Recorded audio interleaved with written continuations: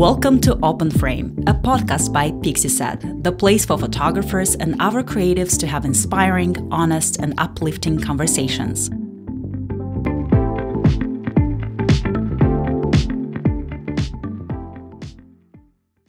All right, hello everyone. My name is Vonecia Carswell. I am a photographer, educator, and lover of dance on a mission to help others live more fulfilling lives. I'm excited to chat and learn with our guest, Henry Danner, who's a New York City-based visual storyteller with a heart for fostering community, influencing change, and sharing stories that heal. So welcome, Henry. Tell us a little bit more about you. Well, first and foremost, thank you, Vonecia, for doing this and, for having me on. This is, I want to say, my first official podcast, so that's dope. And as far as a little bit about myself, I feel like, you gave a nice elevator pitch that I feel like kind of sums up who I am in all aspects of my life. I'm somebody that, professionally, I'm in the field of social work, and I've been doing that for over a decade. And what draws me to visual storytelling is really what I think is the ability of photos to have healing power and to also record important moments in history that tell a story that I think will impact future generations. So, a lot of my personality traits, as far as being intuitive, being really into history, really all kind of coalesce, into what I've done throughout my career as a social worker and now also as a visual storyteller, just trying to document, people, places, and things that I think are really going to be important to the future generations. Lovely. I think that's so interesting. I find that a lot of photographers that I know, they have a unique background that kind of influences or shapes the visual work that they do. I'm curious, how long have you been in the field of social work?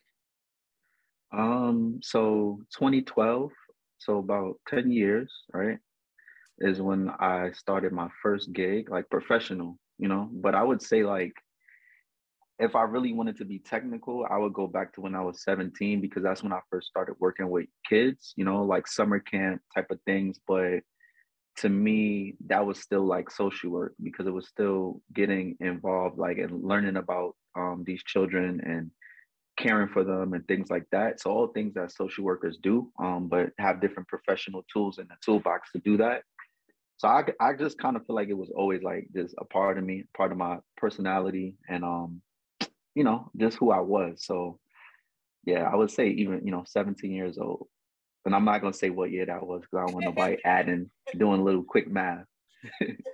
No problem. Thank you for that insight. So would you say that your work as a social worker shapes your photography work, or what other experiences have also shaped your work?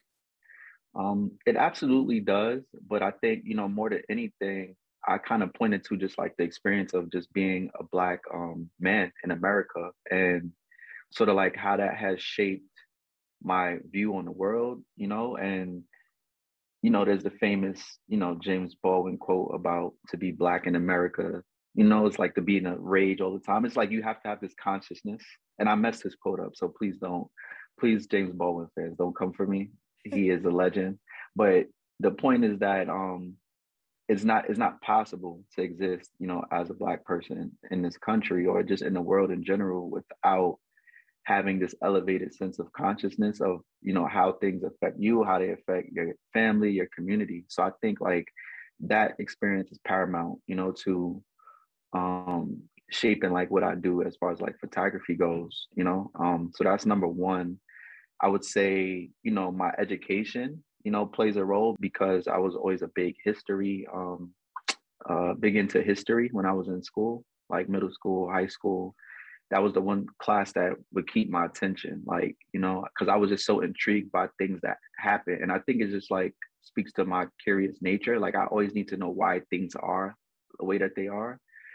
And because of that, that also influences the style and type of photography I do, because I want to create records, historical records that one day somebody could look at and be like, oh, this is what was going on in the year 2020 when the world was on fire, like, and look through my photos and sort of learn a little bit. So that's another I would say experience. And then another big one was that I grew up in the church, you know, when I was a kid, participating in activities, the choir, youth fellowship, stuff like that. And I didn't realize this back then, obviously, but now when I look back, it's like that was like my first real experience of like what a community is like, a community that's like built on mutual aid, people looking out for each other, just people like playing different roles to make things function, and seeing, you know, the Black church in general is just like a very mystical place, but like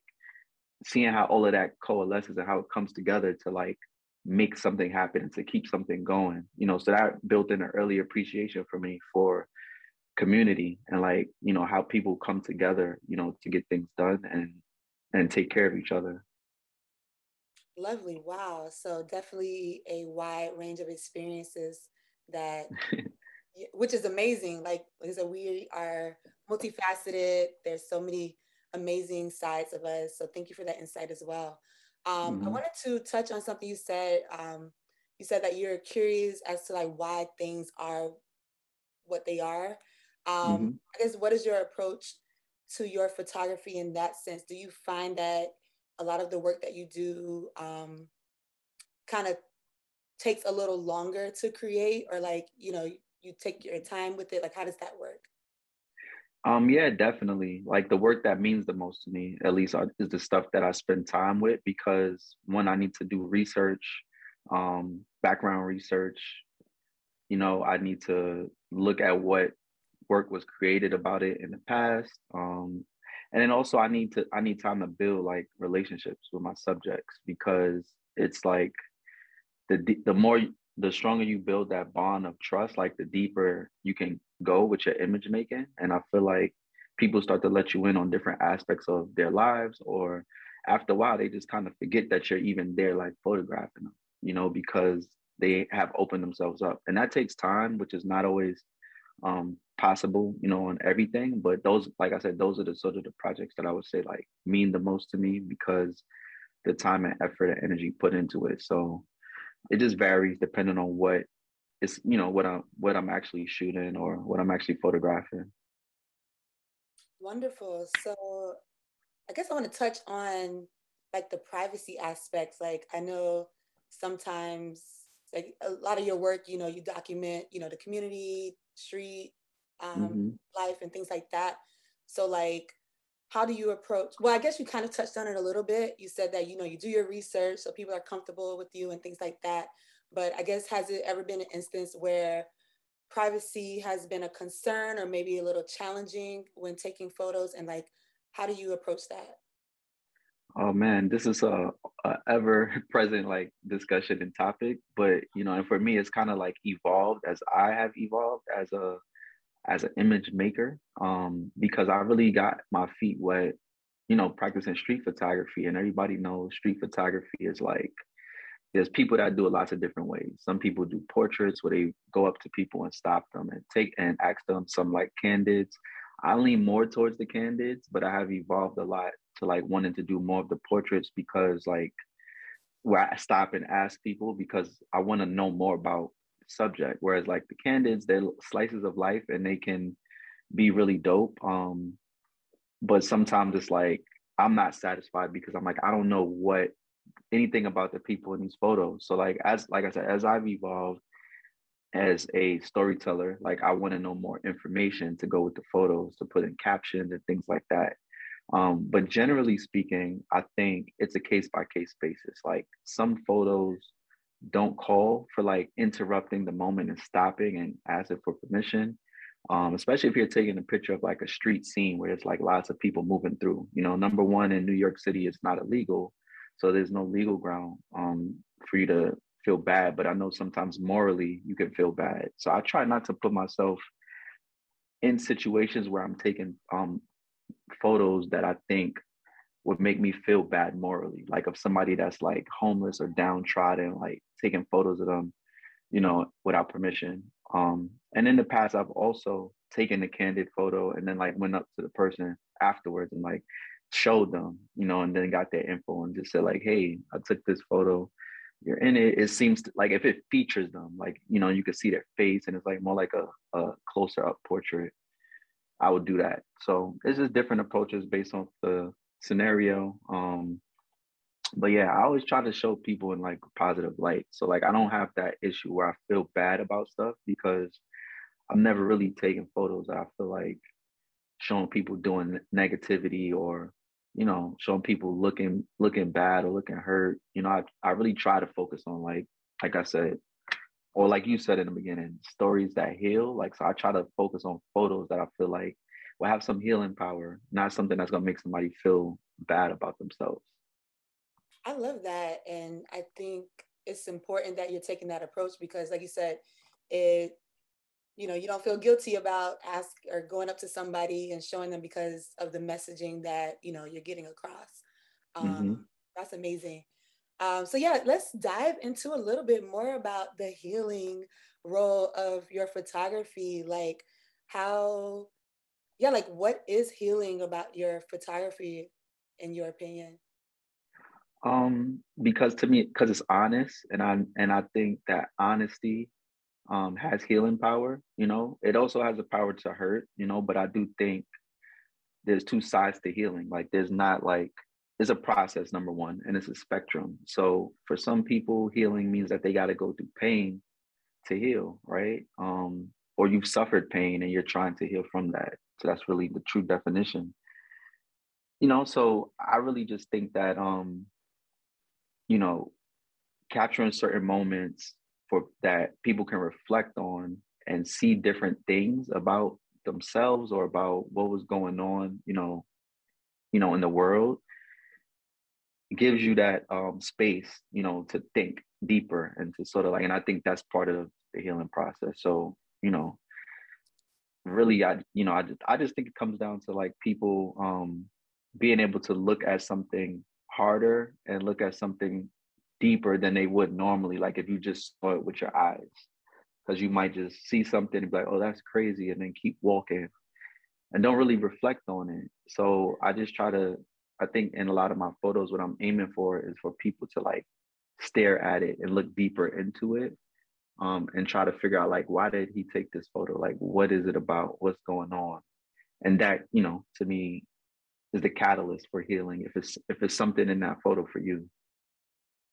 Wow. I love that. The space to think deeper. I totally agree with that because just on my own like wellness journey, I feel like wellness and healing has definitely been bigger, themes within the past couple of years. And I think it's Mm-hmm. important. Well, I found personally for myself, it's important for me to just sit with myself, sit with things. So think that kind of correlates to what you said about, people being able to reflect and just think and ask questions and things like that, which can lead to unpacking things and ultimately healing. Um, Mm-hmm. wow. And I guess Seriously. I want to do it on the flip side. Like, how, if any, has photography helped you with healing? Oh man, it's helped a lot because I feel like it's given me, number one, it was a tool that I never really took advantage of, even though I was always interested in it for a while. So it's given me like a new tool to use for different things. And then it it gave me a new language to sort of express myself. And what really drew me closer to photography was like a period of my life where I was like, I went through unemployment. I had been laid off for the first time ever. And it was a short period, but like during that period, I devoted myself to really like learning everything, right? That I had learned in the past, but never really took serious. So I had to reteach myself. And this was around 2017, and so yeah, it kind of helped me on my journey to try to figure out like, hey, what is it that I really want to do and contribute in a creative and artistic way, because I never really had any art form that I gravitated to, like, or stuck with. I did different things. We all like, grow up trying to draw, paint, all this stuff, right? But I never really took none of that serious until that moment in my life. So I feel like it was like helping me heal from like negative views that I had of myself, you know, and beginning to make me, to empower me and make me feel like, no, you actually can do something creative and impactful, and, you know, and learn. And the camera is really like, is like a roadmap for me, you know. Sometimes, like, as I said, I do street photography a lot, and if I have my camera with me, it's like telling me to go certain directions, like walk down there, the light looks good over there, right? And then I'll discover something, or I might stop and talk to somebody, and it's like just different things that I would never do, like, without the camera. And there's a saying also by a famous photographer, I forget who, about how the camera teaches you how to see. Like, it's taught me to look at things in a different way. So I think all of that contributes to healing, because it's like just making me realize things about myself that I may have taken for granted or never really, you know, took serious, you know? I believe a lot of photographers can relate to that, like, you know, just being exposed to things that they wouldn't have been exposed to. And again, back to the point about spending time with yourself, with your camera. Yeah, you really learn a lot about yourself. Mm-hmm. So, like, has there ever been a time where you were out on these ventures with your camera where you felt like extremely satisfied with something that you took? And like, can you describe like what that moment was like? Oh, yes, yes, yes. That happened. There's so many.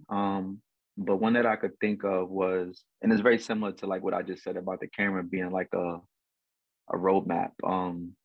There was this gentleman, a houseless gentleman. He was living on the street in Brooklyn, in Fulton, and I was with one of my friends. He's a photographer as well, named Chris, and we walked by him one day or whatever. Didn't really think much of it. You know, I think he asked for some money or something. We may have gave him something. I don't remember, but maybe no, we didn't. We didn't. But then we came back like 2 days later, and we said, let's just walk down the street. You know, hopefully he's still there. And he was there. So, like, you know, we bought him some food, talked to him. He started telling us his story. His name was Dollar Bill. I actually I posted it on my Instagram, you know, and when it happened. But, you know, from that interaction, like, to me, this was an impactful thing, because we spent so much time talking to him and listening to him. And then it was like at the very end, before we was about to depart and go on our way, I was like, you know, we both said it was like, can we take some photos of you?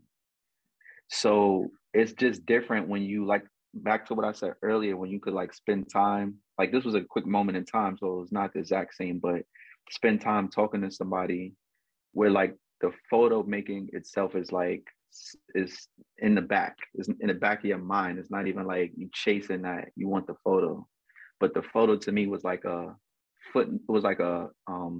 end note, or so like a punctuation to this like amazing experience where we were able to learn about this person's story, provide some mutual aid, and just be like a support for somebody who knows, maybe we never saw him again, but he didn't know that we would never see each other again, but just something to help him along his journey. And when those things happen, it's a reminder to me of the power of human connection, and photography is a connector for me. It connects me to people.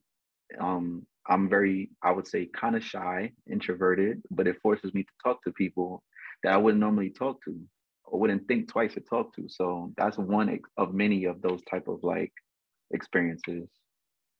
Yeah, I love that. Like, you're pursuing the story, and then the photograph is kind of like the medium in which that, you know, manifests. Has there been a moment that maybe didn't come as easily when taking a photo? Maybe, I don't know, maybe it was like a personal conflict, or, you know, just something that was just hard to capture?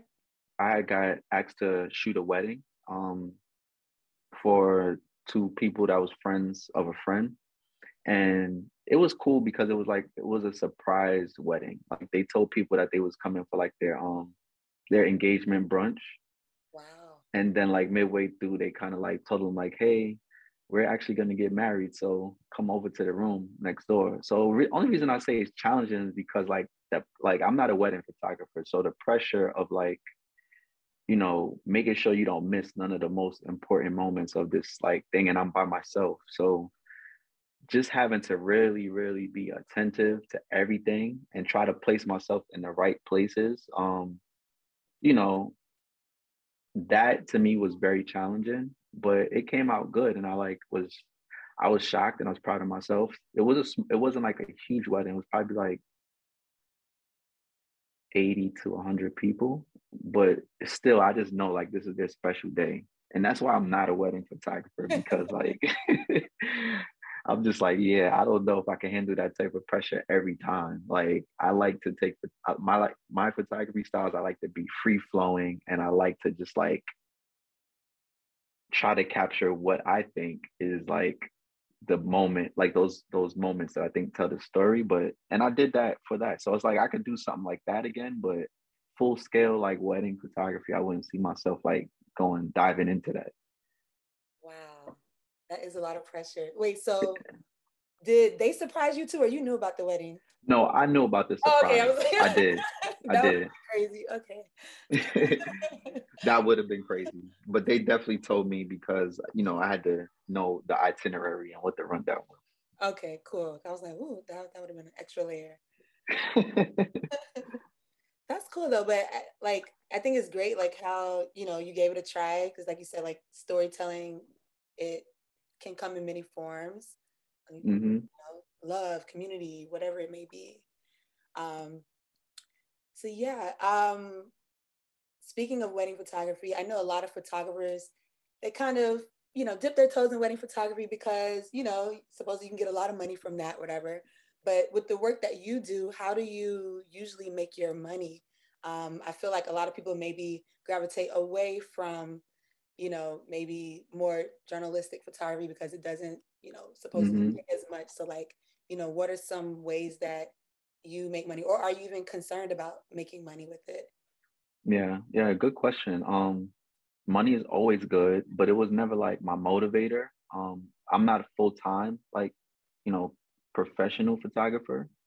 But I will say that, it did allow me to start like my own photography business, like, where I do shoot events and, portraits and things like that. And so that's cool, but it's not like something that um like every week I'm like booked up, it's here and there. And I appreciate when those opportunities come.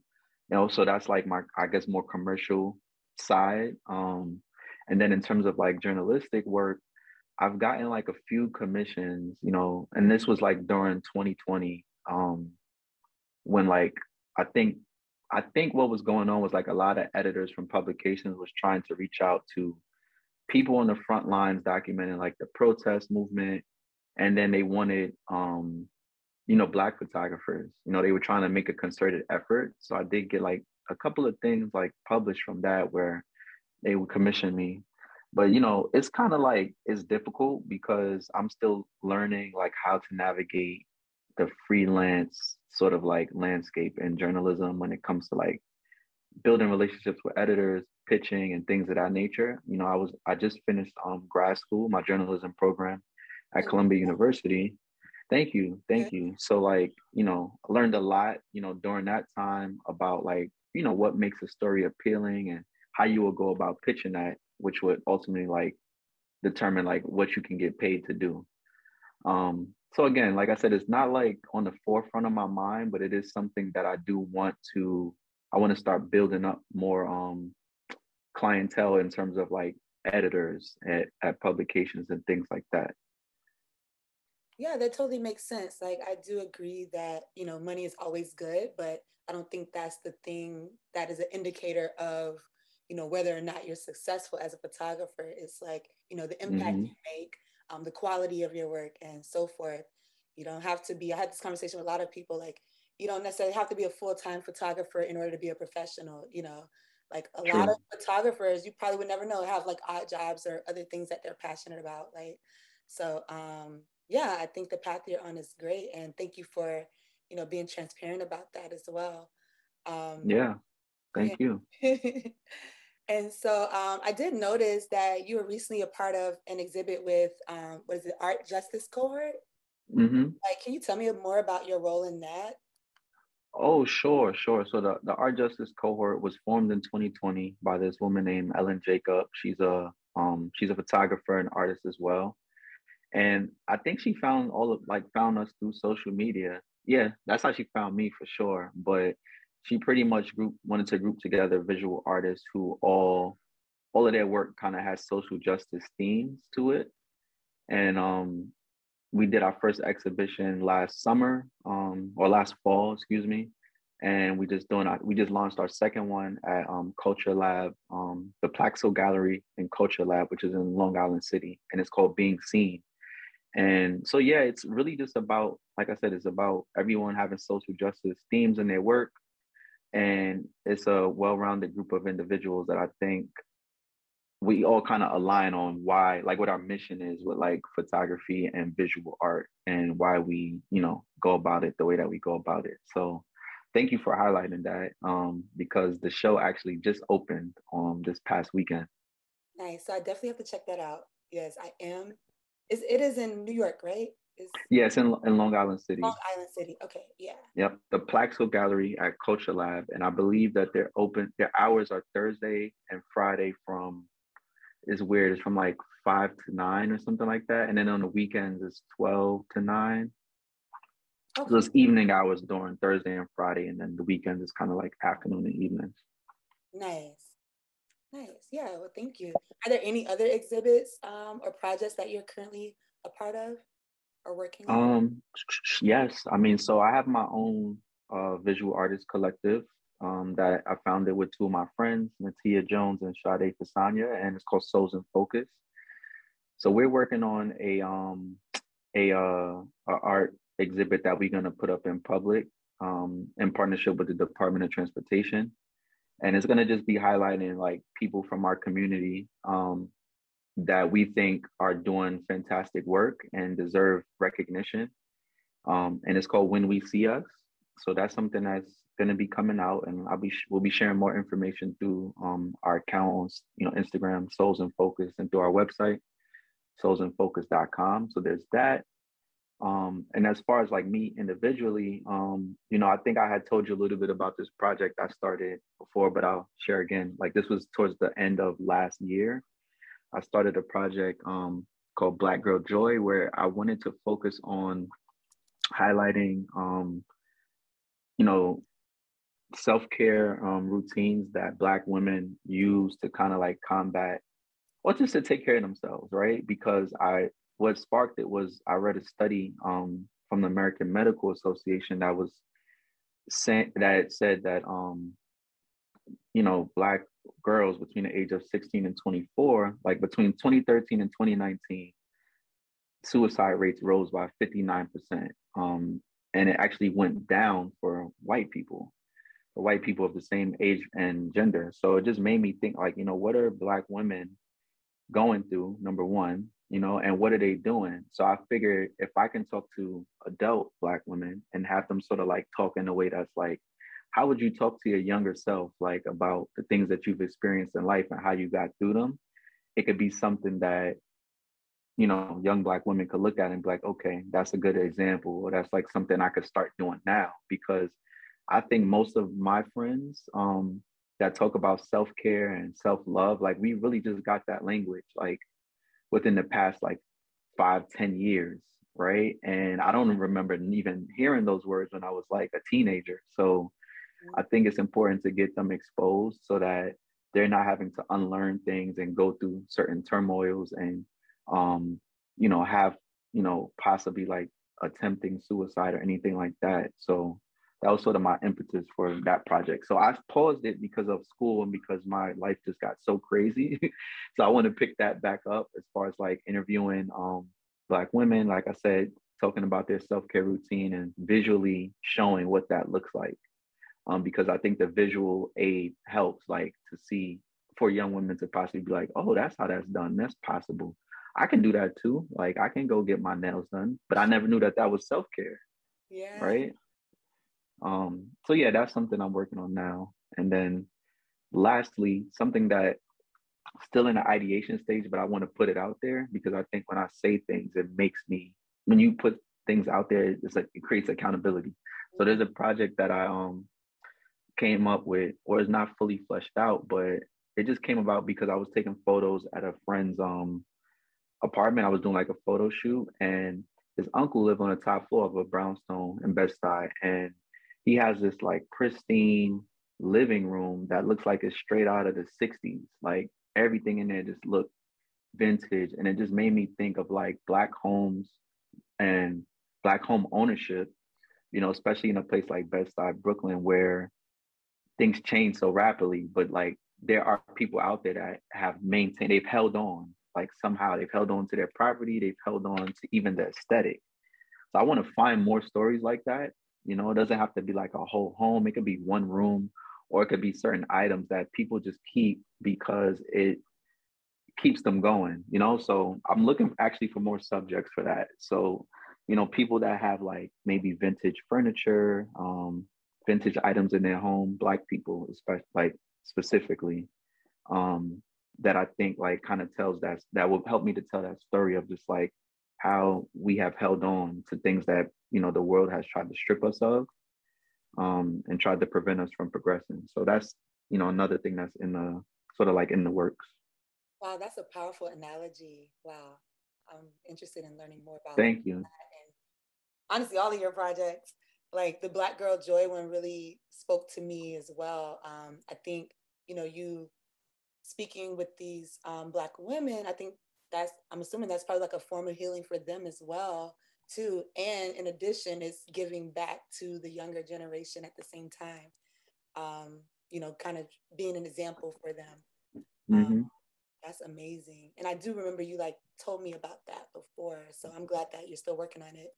And nothing Yes, wrong yes. with, you know, it taking a while. That's the beauty of having a personal project. Like you can literally take your time. It's, you know, you're not pressured, and it's, you know, things Mm-hmm. are going to, you know, be, I don't know, you're going to produce it in a way that's like true to you, you know, without all the Yeah. stuff. So I love that. And Um, that's like honestly, that's the best, like I get the best results when I can work it that way. So mhm. yeah, you hit that nail on the head with that. Yes, yes. Um, yeah, those are all the like pressing questions that I have for you. Is there anything else you'd like for the people to know about Henry, maybe behind the camera, something that we don't know about Um, by just looking at your work?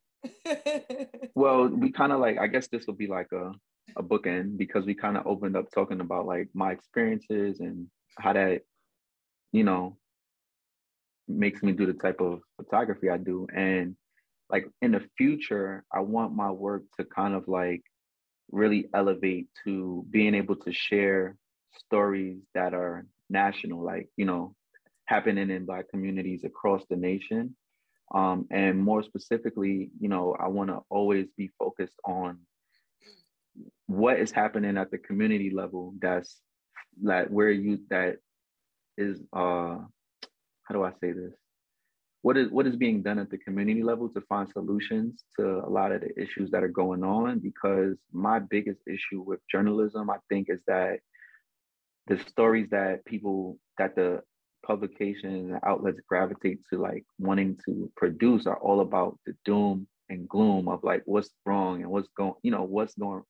So solutions journalism is like an aspect that I'm really interested in, and more specifically like community solutions, community driven solutions, because for the longest, Black people have been trying to alleviate our problems. And I think there's like misconceptions out there that we're cool with certain things and that's happening in our communities. We're cool with gun violence because we only care when people say like we only want to protest when the police kill somebody, right? But that's not true. There's groups out there that every time like a shooting happens in a community, they respond and they activate and they do something to sort of like bring awareness to that. But people don't know, a lot widespread, people don't know about that. So that's sort of like my aim and like where I really want to take my storytelling and really try to stick to that, because I think it's very easy to kind of get caught up in the news cycle